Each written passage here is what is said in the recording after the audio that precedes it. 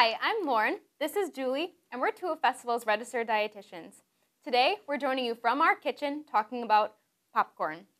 Julie, popcorn is one of my absolute favorite snacks for movie nights or entertaining. When I was younger, actually, my mom used to, once in a while, if we were watching a movie or a special show, she would make popcorn on the stove, air pop popcorn, and dress it up instead of the microwave variety, which was really a treat for us kids. So I have such a great memory of popcorn, and today as a dietitian, one of the reasons why I really love it is because it's a really good for you snack. It's a whole grain, it's low calorie, and it's packed with fiber.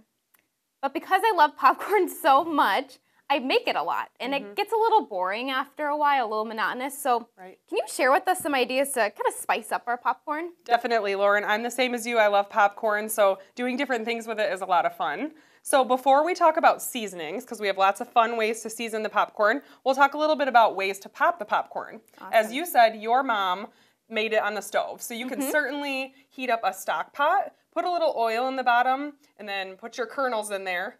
Top it off, and then let it go for a couple of minutes until it's all popped. So that's one way you can make it. Perfect. Another way, which is what we did today, is we made it in an air popper. So again, you don't need any oil with that method, so it's really awesome. Yes. And then a third one that a lot of people don't know about is using a paper lunch bag.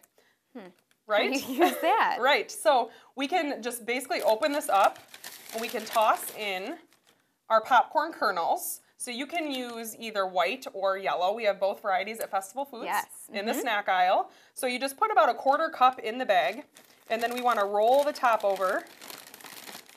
Make sure it's nice and secure in there. And then we put it in the microwave for 2 minutes. And just, kind of like when you're listening for your microwave popcorn to be done, same thing with this. So really no oil goes in there? No oil.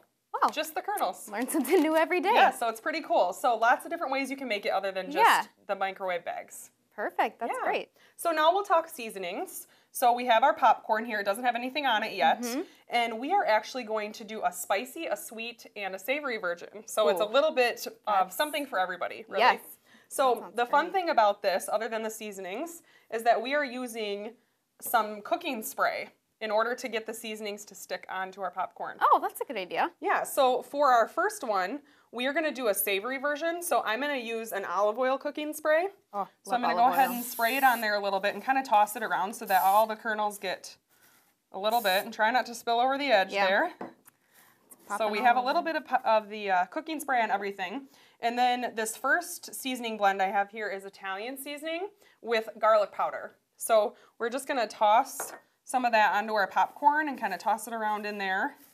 Again, we want to make sure that each little kernel gets some of that seasoning. And you can kind of put as much as you want on there. There's lots of recipes out there, but you don't have to follow it exactly. You can kind of do what you want with these. So this is with garlic powder. What else is in there? That's the Italian seasoning. Oh, so it's oregano, basil, thyme, those types of seasonings in it. And those are all right in our spice aisle at Festival. Absolutely, right. So I think we can give this a try and see how it tastes. Oh, absolutely. the best part, right? Oh, that's really good. And like I said, you can add more seasoning if you want, but that's just a mild version. I'd put some Parmesan cheese on that. Yeah, that'd be good. Be delicious. So we'll get that one out of the way. And then we are going to do our spicy version. So I love spicy food, so I use a lot of chili powder in this one.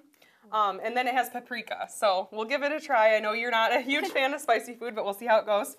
So again, we're going to add some of that cooking spray on there. Okay. Kind of toss it around. And this is just chili powder? This is chili powder and paprika. Okay. Yep, so we are going to, again, just kind of toss that on there. Give it a little bit of spice. That's pretty. Can't go wrong. It is. It's very beautiful. Yeah, something a little different.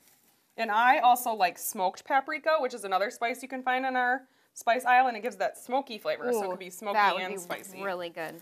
So we have that all coated. Whoops, making a mess again. So let's try this guy. Let's give that a try. That's a good amount of spice. It is. Yep, that's good. So got a little kick. Now get some of that off my fingers because we don't want it in our sweet version. Yes, this is my favorite. So this is almost everybody's favorite because we love that kind of sweet, savory combination. So we are going to coat this one in butter flavored cooking spray. And what's the reason for the butter this time instead of the extra virgin olive oil? Well, you know, you could really use any, but I love the flavor of butter with cinnamon and sugar.